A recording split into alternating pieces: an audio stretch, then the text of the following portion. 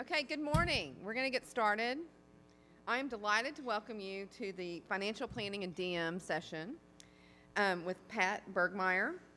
Pat is a certified financial planner who is focused on special needs financial planning. He obtained his certified financial planner certification and the designation of a chartered special needs consultant through the American College of Financial Services. These designations have helped Pat address the unique circumstances and requirements for planning for families that have dependents who are with special needs. Thank you, Pat. Real quick, does anybody not have a folder?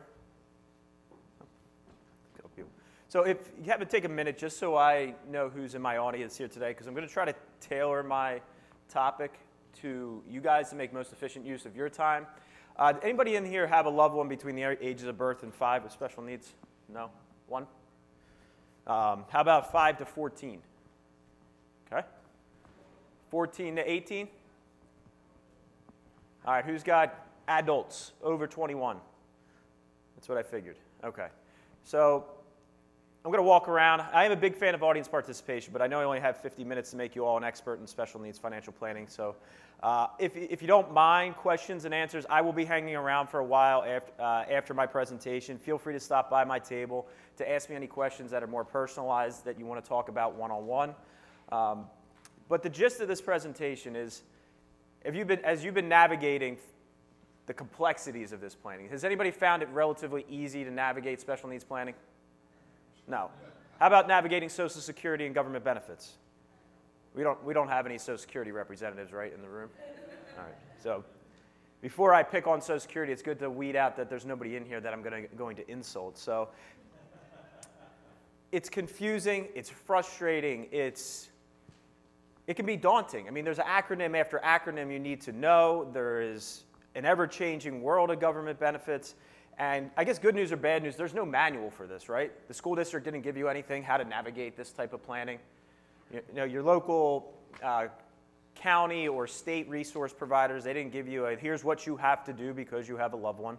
No, it's good because there is no one-size-fits-all. That applies from a legal standpoint. So the attorneys that you work with, and do I have any attorneys, luckily, in the room? We got a couple.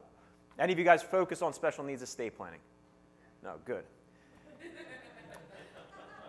And nothing against that. I always use the medical analogy. I mean, there's spinal surgeons, there's cardiovascular specialists, there's knee surgeons. They all have their niche, right? You're not going to have the knee surgeon perform the heart surgery on you. You're going to work with somebody that does what you need them to do every single day. They're not dabbling in it. You don't want to be somebody's guinea pig, right, that's going to research. Well, let's Google special needs trust. Here's a template that I can give you. No, you want somebody that has mastered this, that lives it, breathes it, and practices it every single day. So my first disclaimer, I'm not an attorney. So I don't do what the attorneys do.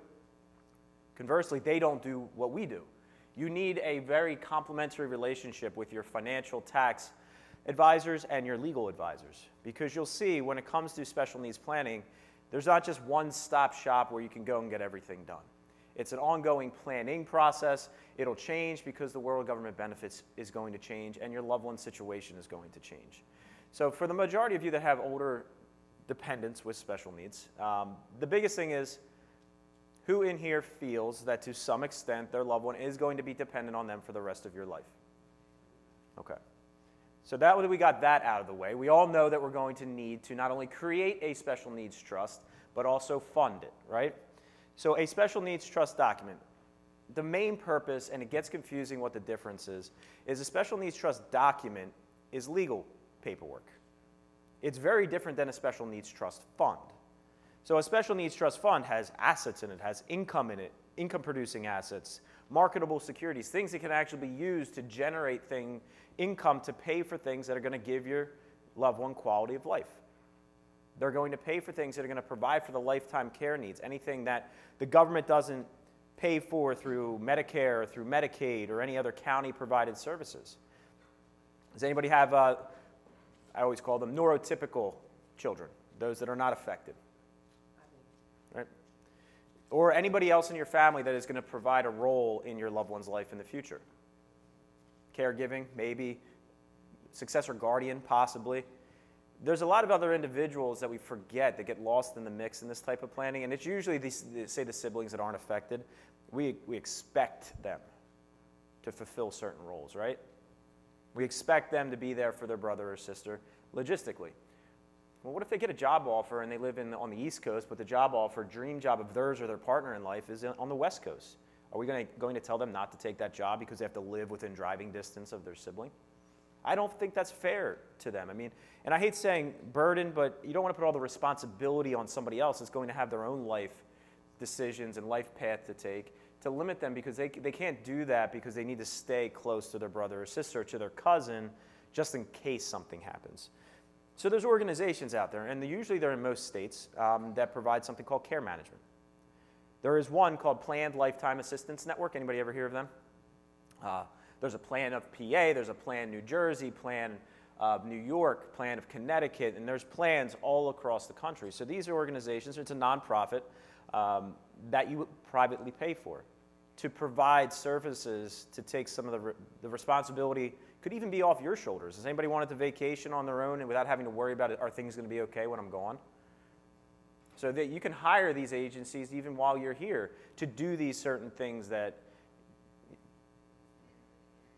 Planned Lifetime Assistance Network. Better get up to where the computer is so I can move things. That would be helpful. So if you Google Planned Lifetime Assistance Network, I think it's plan.org. It should tell you every state's location so you can contact your local organization.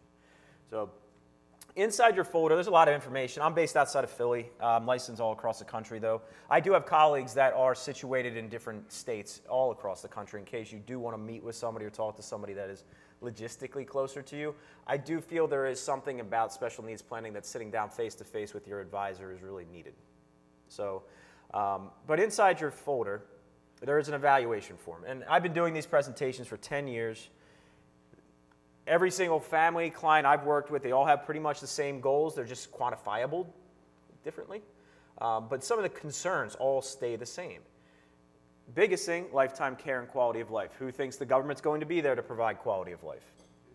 No. The government is there to allow our individuals to survive. Barely. It's not thriving. Who can thrive off of $771 a month of SSI? We all know Medicare and Medicaid don't pick up everything, right? Medical care can be expensive, but that's why we do this. That's why you go through the exercise of sitting down with an attorney, paying them, pretty good fee, to draft this most important legal document, the special needs trust, because you're saying, hey, I have somebody that may not be able to create their own quality of life. I have somebody that may be dependent on us for the rest of our lives, even as we navigate our 30 to 40 years of retirement income planning. We need to make sure that there's funds for the rest of our lives if we're mom and dad, and for the rest of our loved one's life. I call it a 3-person retirement. Planning for 2 lifetimes of income is very, very different than planning for 1 lifetime of income. So the care, we talked about that, protecting government benefits. If you are on a benefit, we sure as heck don't want to lose it due to an accidental inheritance, improper planning. Everybody knows the resource limit for Medicaid eligibility, $2,000. There's some higher limits depending on what you're on. That number hasn't changed in 10 years. So we can't leave money in our loved one's name. If they start saving and contributing to their 401k, they could be ineligible for government benefits. So like it's this catch-22. We want to save, but we need to save in the right places. The 3-person retirement, one of the other harder questions to answer is if you have more than 1 child, how do you provide equitably? Do you? I've learned equal doesn't mean fair. Fair doesn't mean equal. But trying to provide for everybody is a goal of most parents, especially if you have grandchildren. How do we provide for the next generation while also taking care of our loved one that may not be able to create their own way? And then I think one of the biggest things, I would imagine everybody in this room wants to do this, is minimize the exposure that Uncle Sam has to taking from what you leave behind. You all know that your child or their loved one does not get a tax break because they have a disability, right? They're taxed just like us, and in some cases, depending on the asset, harsher. And we'll talk about that a little bit as we go forward. So the mistakes that we usually see, lack of coordination amongst the advisors, or the advisors just aren't the right advisors.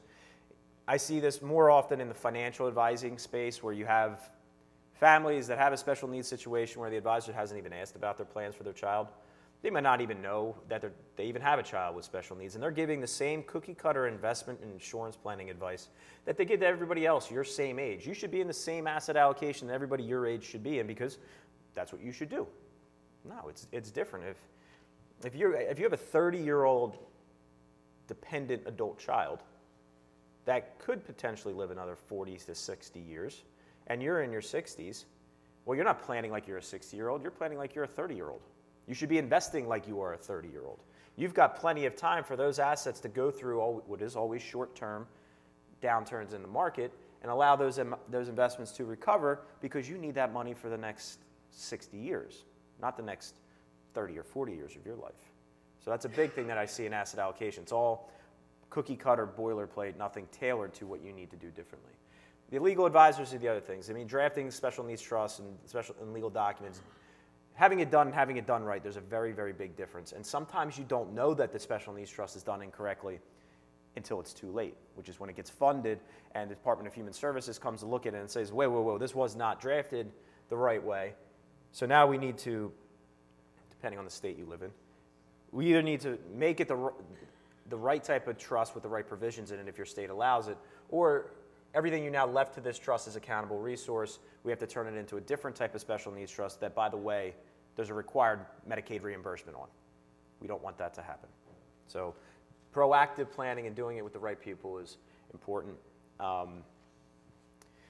Young children, younger dependents, procrastination, prioritization, whatever you want to call it. I don't have a line outside my office on Monday mornings. Neither do most of the special needs estate planning attorneys. Do you know why? Who wants to talk about this? Nope. Who wants to worry about when you're not here? It's the biggest fear I see most of my parents have. They want to live one day longer than their child. It's a 180-degree paradigm shift of your typical financial planning where parents want to live a long life, pass away in their 90s or 100, and their children have lived many years behind them. When you have a dependent that's been dependent on you for a while, I see some of the concerns are, well, I have no idea what's going to happen if I'm not here, so I can't die. I need to live till I'm 120 years old. So you don't want to deal with it. You know there's other priorities. When your kids were younger, maybe you had IEPs, maybe you had stuff with the school district and therapies, and now you're navigating healthcare. And while you know it's important, it's getting pushed down the pile of all the other things to worry about. But I can't stress the importance even more. Look, the government's not going to be there. School districts aren't always going to be there. It really is required of you as parents to advocate, to be proactive in this planning, to make sure that you're protecting what you want protected. So those are the mistakes that we'll see. 3 main areas of special needs planning. I'm sorry I'm going to go through it fast because I want to try to get as much of this together. I could probably talk for 3 hours on this topic, so condensing it into 45 minutes is always fun. 3 main areas. I feel these are all equally important. For whatever reason, they are not given equal importance in the community.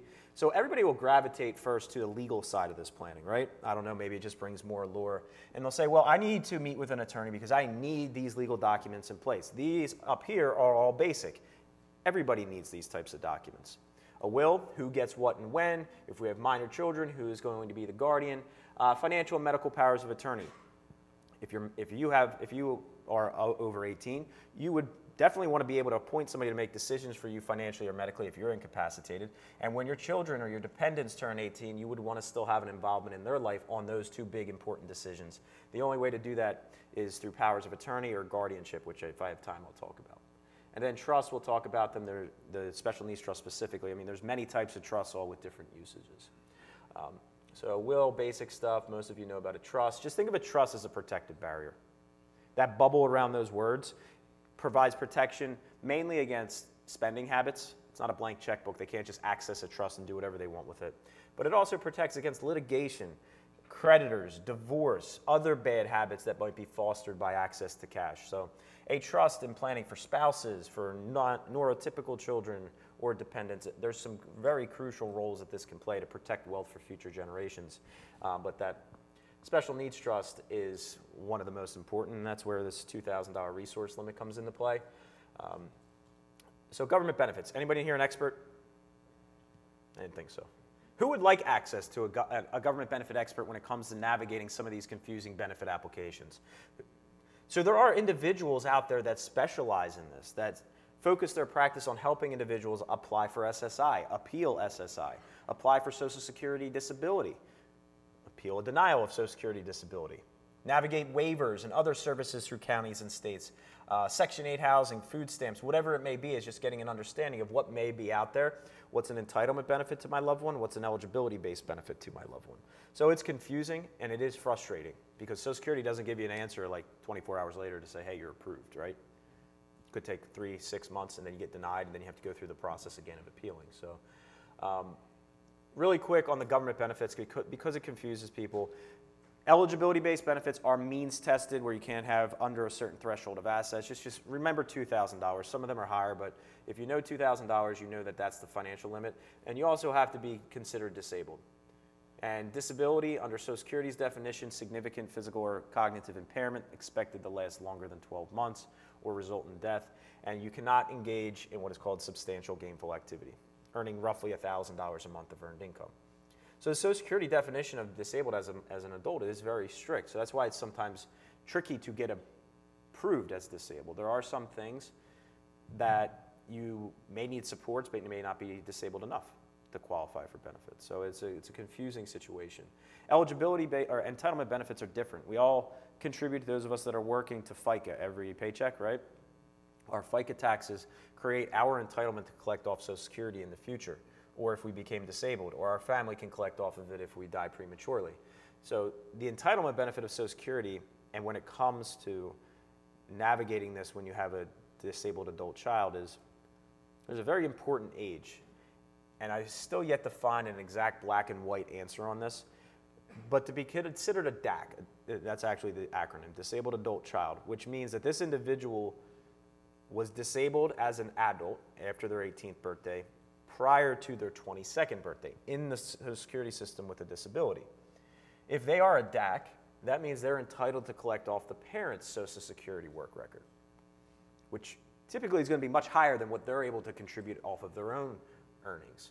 So that's key because sometimes, though, if you procrastinate and don't do some of these applications before 22, that DAC benefit is never an option. Or if a disability onsets after age 22, it's not an option. So then they are limited to collect off their own work record if they've contributed enough quarters. You get Social Security. After 2 years, you become entitled to Medicare. So Social Security, gateway to Medicare. SSI, supplemental security income, gateway to Medicaid. If you have further questions on benefits, just talk to me afterwards because you could have a whole hour on that alone. Other important age is 18, age of majority. 21, if they were in school in an IP, you can transition at 21. 22 we talked about with a DAC benefit. 26, anybody know the importance of age 26? 2 reasons. Health insurance, big one, right? So 26 is when they're typically kicked off your health insurance, unless maybe your employer will cover a disabled adult child past age 26, obviously if you're still working there. Anybody else know the reason for age 26 of the importance?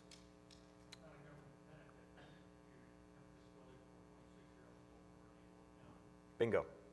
So disability onset before your age 26, you have the ability to contribute to an ABLE account. Now there's legislation where they're going to bump that age up. I don't know why they picked an age to begin with. It doesn't make any sense, especially 26. I mean, why 26? So those things could change. But these are things to know when it comes to navigating some of the savings options. And like I said, there's resources to help you navigate this. There's experts that you can tap into and say, I'm going to pay you whatever it might be, your hourly rate or a flat fee, because frankly, I don't want to deal with the frustration of Social Security and having to navigate this on my own. And I want to get it done the first go around correctly. All right, so mistakes that people will make. These are the 2 common ones. First, and they'll go together. Well, we're just going to disinherit our loved one. We know they can't have more than $2,000, so we don't leave them anything. We take them out of our will. We remove them as a beneficiary on anything that has a beneficiary designation. So now, good, they don't get anything if we die. Who dictates quality of life at that point, though? They become a ward of the state. Not the best situation. So that will usually go with a morally obligated gift. Parents will say, let's say Johnny has a disability. Johnny, we won't leave him anything, but Susie's his older sister, so we're going to leave everything to Susie in Susie's name because she's his older sister, and that's what older sisters do. They take care of their younger brothers. Nothing against anybody else in your family, but that's a morally obligated gift, meaning that there's no legal recourse saying, Susie, you have to use this money on your brother's behalf. And if you leave it outright to Susie, what I talked about a trust protecting against, spending habits, spending issues, bad habits, legal issues, they get sued, creditors, she gets in debt, she's married and gets divorced, she dies first and leaves everything to her family or to her partner. You could just leave things to be a mess. So you want to make sure you do it the right way. And the other thing you want to do is you want to communicate to anybody else that may do anything for your child to not screw up all the hard work you're going to do, and say, make sure that if you do anything or you're going to leave anything to Johnny, you have to leave it to him the way where it's not going to disrupt his government benefits, and that's where the special needs trust comes into play. There's two types, really quickly, because if you start Googling things and you look at what's a special needs trust, by definition, a special needs trust, if you typically ask an attorney, is a trust created and funded by the individual's own assets to protect government benefit eligibility because they were otherwise disqualified because they had money in their name. That's referring to the type of special needs trust I would hope none of you in this room ever have to create, which is a first-party special needs trust or a self-settled special needs trust. So by definition, special needs trust, that is what it means, but it is kind of used interchangeably with the proactive type of special needs trust, which is the third party. The third-party special needs trust is a trust you will create or anybody else can create for your loved one. And the reason for this, it's third party, meaning it's funded by third party assets, not assets of your loved one. That means that this money was never considered theirs. The third party special needs trust can have unlimited assets in it, can be funded with pretty much anything, and if they pass away and there are assets left in the trust, no government payback. It goes back to whoever you want it to go to. That first party special needs trust, there is a required Medicaid reimbursement on, which is why you hopefully never have to create one, unless you got something through a settlement or a malpractice, personal injury, or they were working, saving money, and now the ability to work still has, they become debilitated, they can't work, and now they need to move all this money that they were saving out of their name into a first-party special needs trust. So really high level, the type you will create with an attorney and you will fund or anybody else will fund on behalf of your loved one is a third party, also known as a supplemental needs trust. Choosing a trustee, hard decision to make of the other ones. No pun intended, you do need to trust the individual if you're going to name a person. If you don't have an individual you trust or you don't want them acting alone, you can name a corporate fiduciary as well. There's certain banks that are really good being special needs trustees. There are certain nonprofit agencies that focus solely on being trustees over special needs trusts. There's no right or wrong answer to that. I will tell you it is a job being a trustee. Anybody in here a trustee over a special needs trust? So it can be time consuming, but the good news is you can delegate some of those responsibilities. Look, you don't need to be the investment advisor. Delegate that to an investment advisor. You don't need to file the taxes. File that to a tax advisor. You have questions on government benefits. Don't try to become the expert. Hire an expert and pay for it out of trust assets. But you as trustee or whoever you appoint, look, they have sole discretion. Has to be written that way. Sole discretion over how those assets in the special needs trust are used. So you really want somebody that knew you, knows your child. It's a personal touch to say this is what we would want for them. And then big thing, when should it be funded? Has anybody quantified, if I died yesterday, what's my child need for the rest of their life? Who doesn't even want to think about that question? So nobody thinks about it because it's a moving target, right? Government benefits aren't set in stone. But when you start thinking about it, all right, gosh, if they still live with me, I'm indirectly paying for a lot of the things that give them quality of life or care needs. If we want to go on a vacation or we need to do something, I'm paying for it out of pocket. As long as the primary caregiver is here, mom or dad typically, you do not need to put a dime into this special needs trust. You're the living, breathing special needs trust. You're just called mom and dad. As long as you're here, you're going to do everything financially that special needs trust is going to do. We need that special needs trust funded when you are gone to continue doing what you were doing. So you really don't need to be transferring assets into this special needs trust while you're alive unless you're older and you're doing it for tax planning or gifting. Question? Sorry, and you may get to this later, but how does this change if you're doing for a spouse versus a child? So for a spouse, so that you're getting into really Medicaid planning and future long-term care expense planning.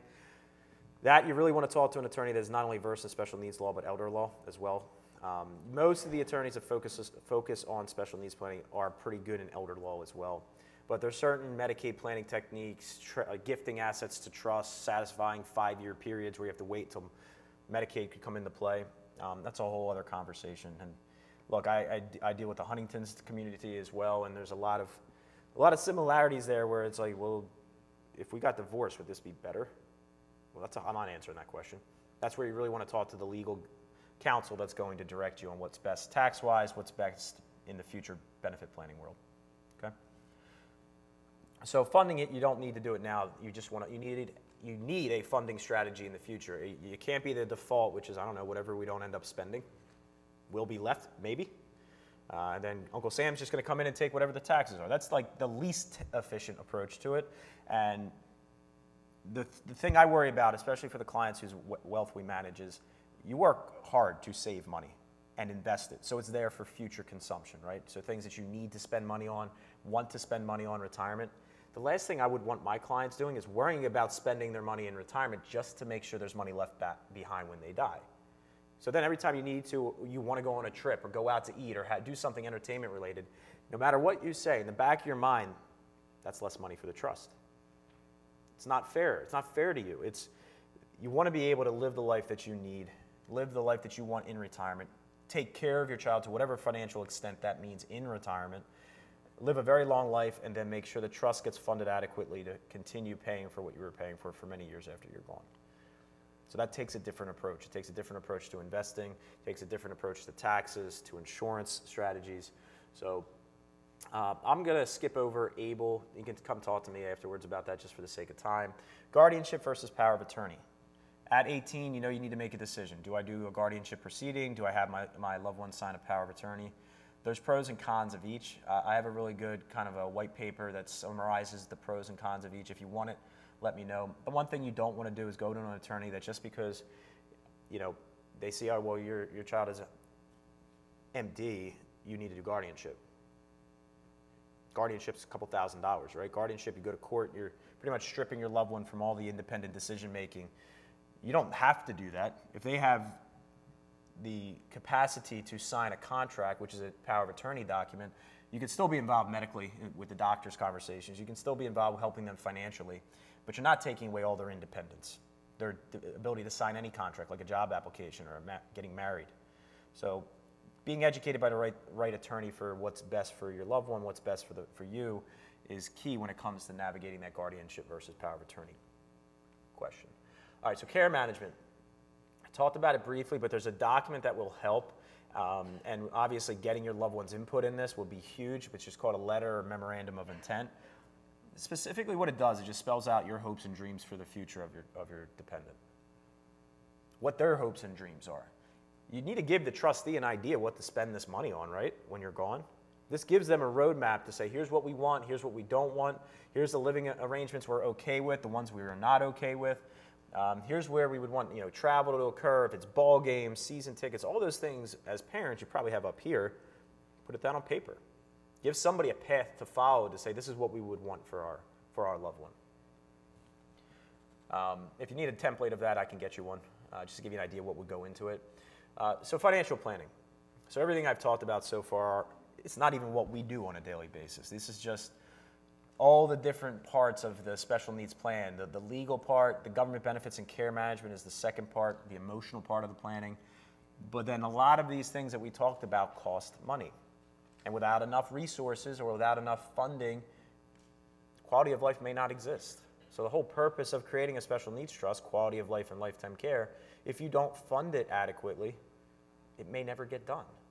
I'm not saying it defeats the purpose of creating a special needs trust document, but you need to say, all right, we created the document.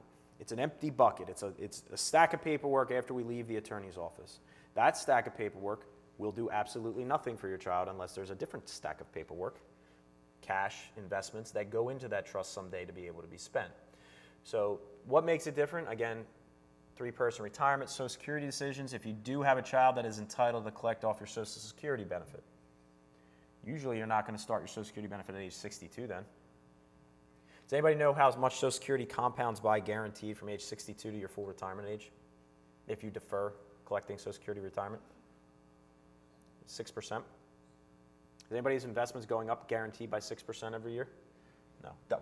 They're up now probably 17, 18%, yes, but not every year you're going to see 6% compound growth, plus cost of living adjustments. Your dependent, if they're collecting off your benefit, they're entitled to 50% of your benefit when you retire. in addition to what you get. So if you get $2,500, they're going to get $1,250. But if you start at 62, you're permanently reducing your benefit. Guess who else's benefit you're permanently reducing? Your loved ones. So if you are married, you look at both of your benefits and you see, okay, when does it make sense for one of us to collect? Do we defer the others? Maybe we take one at full retirement age, defer the others to 70 because it's a 7% guaranteed compounding from full retirement age to 70. So all these things are different when it comes to Social Security election. The investing we talked about, insurance planning, and then beneficiaries. Once you create your legal documents, you do need to then work with your financial advisors to make sure all of your accounts are updated correctly to reflect the legal documents you drafted. So funding it. This is the fun part. It's where we get to talk taxes at 9:30 in the morning on a Saturday. So tax-wise, everything up there is taxed differently, and it depends. All of you are coming from different states, so your state estate tax, your state inheritance tax, should you have one, you better know how that works. But federally right now, we have the largest exemption that we have ever seen for the federal estate tax. Let's just call it roughly $24 million if you're married, half of that if you are single. And if you are not worth above that, I guess good news or bad news, you don't owe taxes. If you are worth more than that, good news or bad news, you're going to owe close to a 40% federal estate tax. Your estate will when you die. When I started in 2005, it was, I believe, in $1 million exemption. You couldn't share or combine expenses with spouses. It was a use it or lose it type of situation. But that was $1 million. It went up, disappeared for 11 months in 2010. And then it got increased after that in 3 million, 2.5, 3 million, and now it's up to the ridiculously high number that it is now when we have a growing federal deficit. So does anybody have money on taxes being lower in the future? No, I don't think so. You can count income taxes, estate transfer taxes, whatever it might be. We all know there's a Social Security issue, right? I think it's 2033, 2035. They're simply saying there's going to be less contributors than people receiving it, so we're going to need to fix that problem. They could just create a new tax. Says everybody else that's working, you're levied, or even retired, you're levied X% just to fix this issue. So it could happen. So being mindful how things are taxed, the federal government, they count everything up there. They lump it all into this pot. If you're below the threshold, no taxes. If you're above it, that tax is due within 9 months. So they do count life insurance. Some states, for state estate or inheritance taxes, like Pennsylvania, I'm outside of Philadelphia, they don't count life insurance. They count everything else up there, but with the exception of life insurance. That escapes all taxation. State of Pennsylvania's inheritance tax, it's 4.5% if it's from parent to child or grandparent to grandchild, and actually also up. But if you go further out, siblings, it's 12%, and everybody else, it's 16%. On everything that you own, no exemptions, $1. If you have an aunt or uncle leaving money to somebody in Pennsylvania, it's a 16% inheritance tax. So check what your state's taxes. Be cognizant of that and say, all right, what am I going to leave behind to fund the trust? How is it going to be taxed? Getting us into the conversation of pre-tax versus Roth retirement accounts. The absolute worst from a tax planning standpoint, least tax efficient vehicle to leave behind to the next generation's pre-tax retirement account. So traditional IRAs, 401ks, 403bs, thrift savings plans, 457s, whatever your accounts that you're contributing to for retirement where you're deferring income taxes today under the guise that you're saving taxes. You're really not saving, you're just kicking the tax can down the road. But you're deferring taxes at what has been, right now until 2026, very favorable tax rates to a future tax year where we have no idea where taxes are going to be.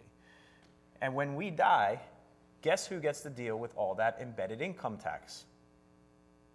Anybody in here have an IRA? All right, so imagine everybody that has an IRA know what IRA stands for, right? Individual Retirement Account. You can keep your hands up. For those of you that have an IRA, who knows what IRD stands for? That's usually what I see.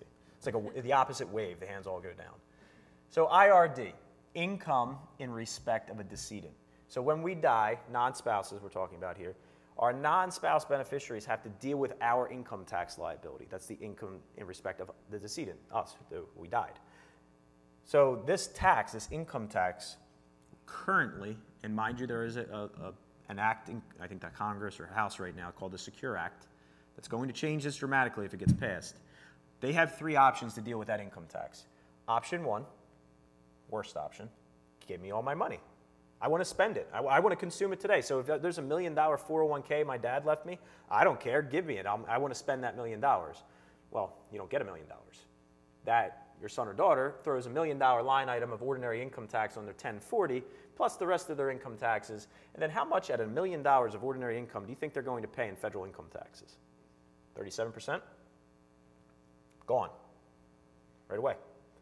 So that's a big chunk of money. But remember, these are favorable tax rates right now. Semi-favorable, I guess. So ideally, your attorney or somebody like us is the one sitting down saying, do not do that. That is a silly decision. You can also create a trust that prevents them from doing that too. Option 2 is, well, I want my money.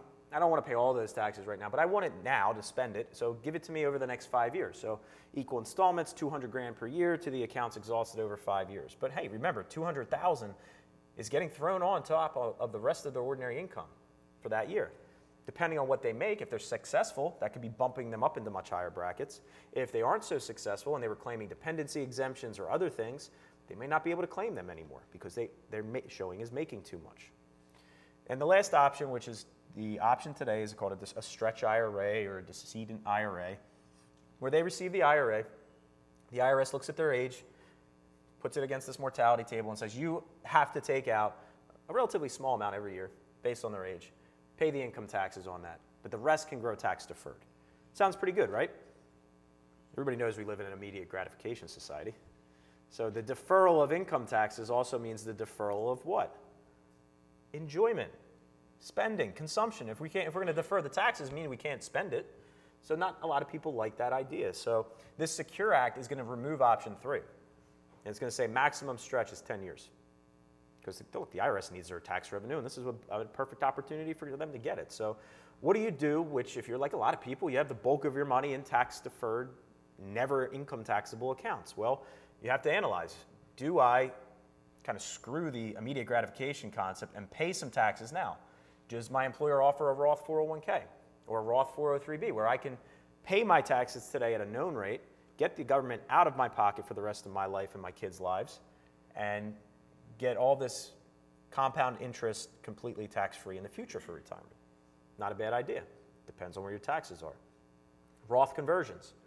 You have chunks in there and you're in a relatively low income tax bracket, especially if you're retired. Let's do some conversions to fill up whatever tax bracket you're in, if it's in the 12% or the 22%, to pay at least 22%. That's not that bad compared to what it could be, or our kids could pay. So you work with your tax advisors every year and say, all right, how much can I convert and stay within that same bracket? So, or you just spend that money first. Spend that money first, or if you can't and you know there's going to be a huge embedded tax liability on these pre-tax accounts, you create a vehicle that's going to pay the taxes for your estate so then your kids don't have to come out of other assets to pay for it. So there's no right or wrong answers. There's no like, this is what you have to do, but you want to work with somebody that's going to look at it cohesively and address your taxes over the 3 phases of your life, which is today, tomorrow, and at the transfer. Your CPAs, unfortunately, usually just look at today and say, what can we do to reduce your taxes on your 1040?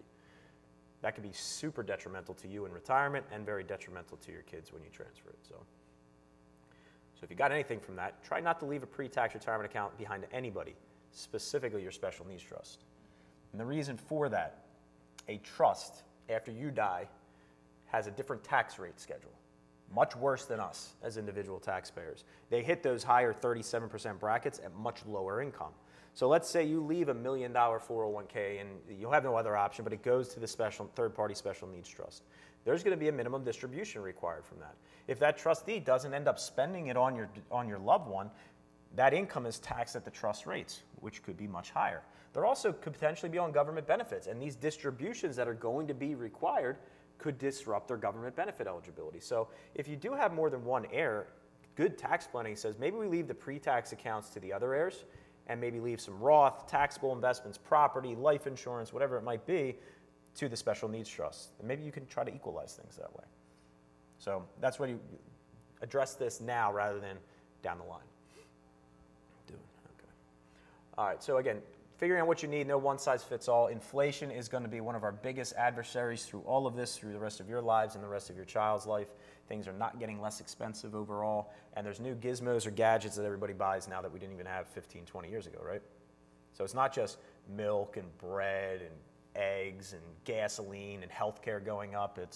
Everybody needs the new iPhone. There's virtual reality now, self-driverless cars. Who knows what the new technology is going to be in the future that we're going to end up spending our money on? All right, so this is a big topic. So we focus on what are the lifetime medical needs of this individual. But what about ours? And this comes into kind of your question about what do we do when it's our spouse. So there is quality of life issues here, right? If you have all this money in your names and you could pay for care at your home or in a quality facility, it's going to come out of your own pocket to pay for that.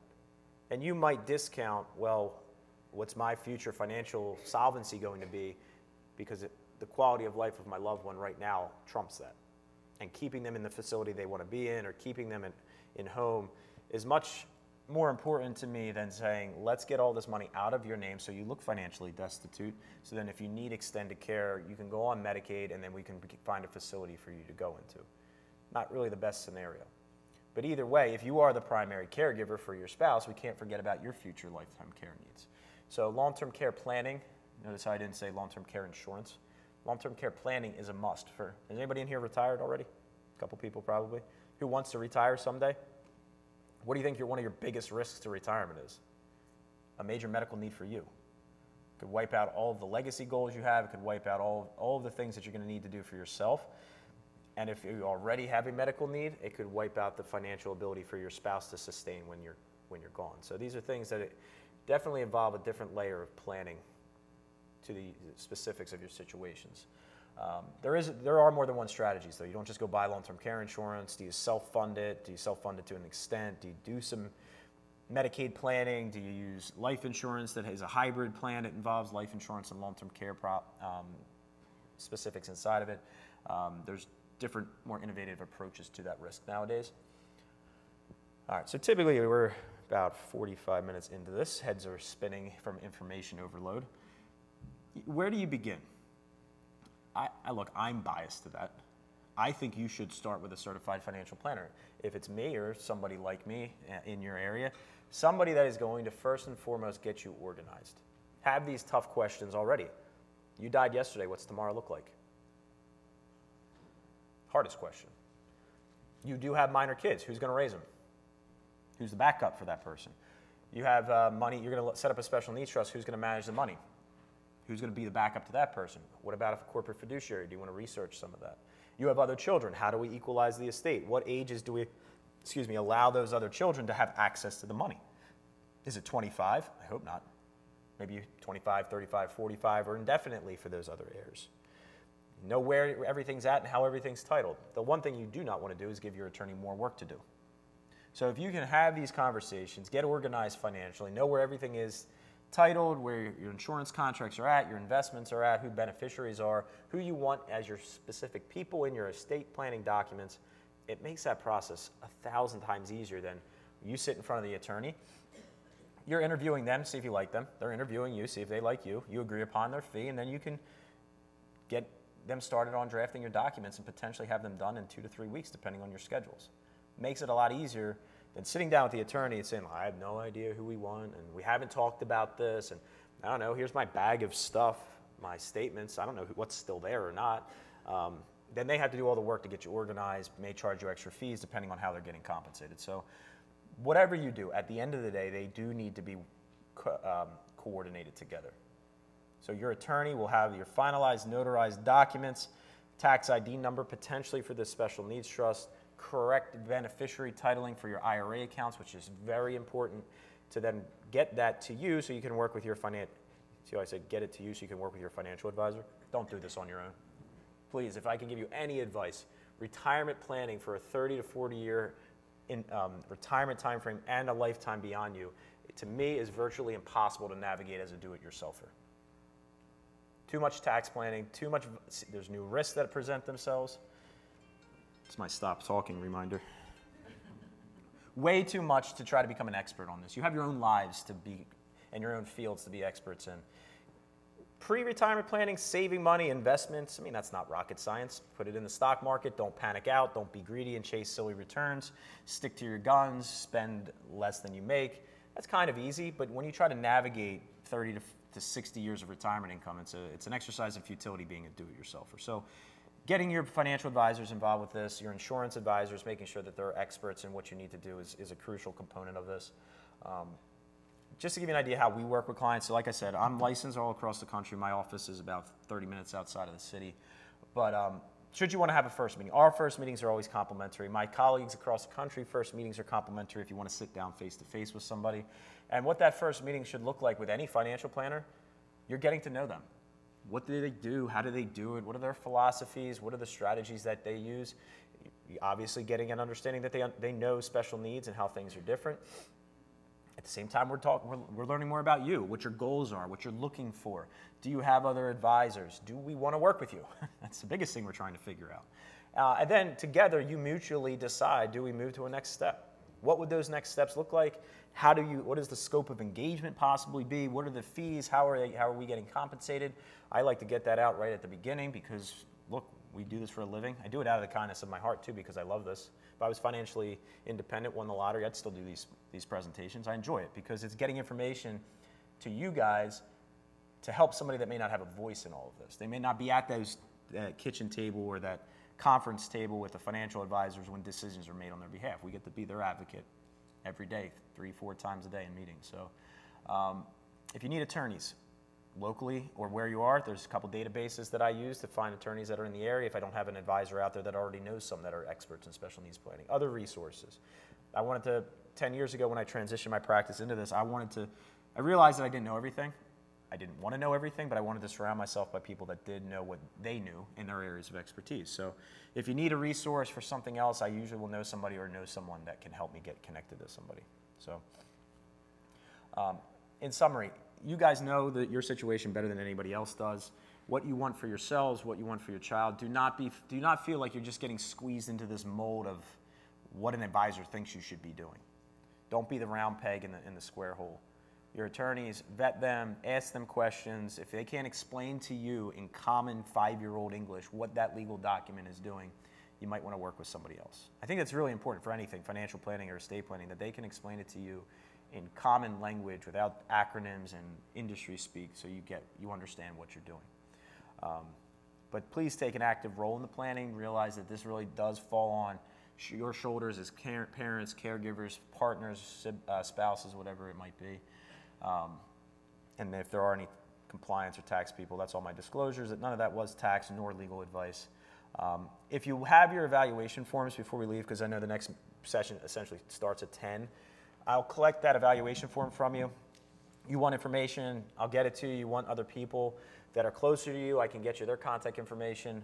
Or if you want to, there is one question on there that says, do you want to be contacted for an initial meeting? That could be an initial phone call too.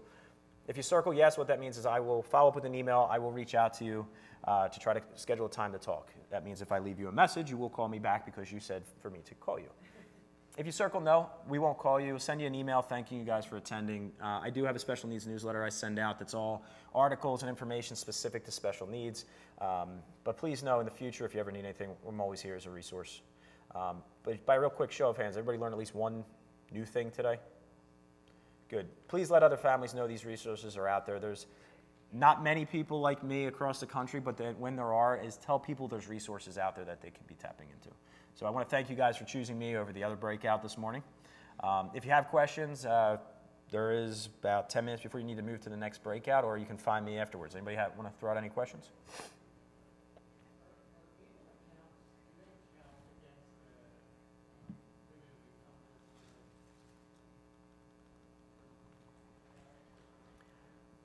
So it doesn't count against anything income related. It's an asset that's not countable against them for SSI. So it can have up to $100,000 in an ABLE account before an individual will lose their SSI eligibility, at least in Pennsylvania, and I don't think any of the other states have followed this either. I don't think there's a Medicaid limitation on ABLE accounts before Medicaid will get jeopardized. The downside of ABLE accounts, and they have been marketed as like this cure-all for special needs planning, which they are nowhere near that. You're limited to what you can spend it on, right? You can't spend it on anything. You can't go on vacation or buy video games with it or do fun things with it. It all are these disability-related expenses. So let me see, come back here. So a disability-related expense, that's what you can only spend an ABLE account on. It's limited to how you can contribute, $15,000 a year, $100,000 in aggregate before SSI would be jeopardized. So just try to think about this. To quantify quality of life for your child, how many years at putting in only $15,000 would you need to live to have enough anywhere near to take care of your child? Too long. What's that? Well, there's fees. I mean, Pennsylvania uses Vanguard, so the fees are very inexpensive. They've come out with a couple advisor-driven ABLE accounts, which I would never do. You don't need advice to invest in an ABLE account. The only thing is I would not want to restrict myself to the mutual funds to invest in. I wouldn't want to restrict myself on how I could use the money.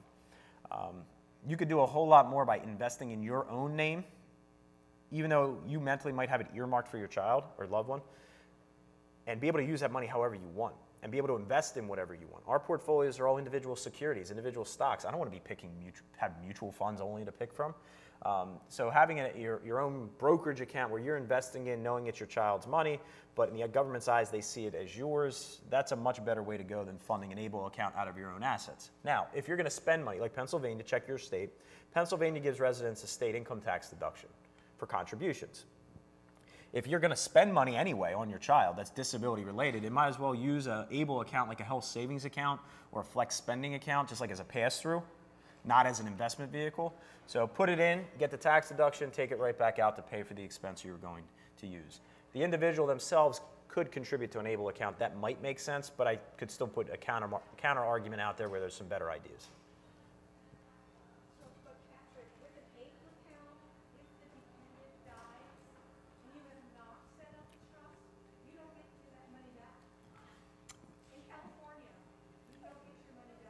Yeah, the federal government passed it with a required Medicaid reimbursement on ABLE accounts. I know that at least the states around here did not put a Medicaid clawback clause on there.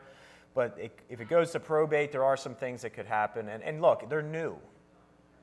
I don't even know if anybody in Pennsylvania has died yet that has had an ABLE account for them to deal with this. But there are some better options. But if you need something in a pinch to get money out of somebody's name and there's less than $15,000, it could work better than going through the legal cost of drafting a first-party special needs trust to do that.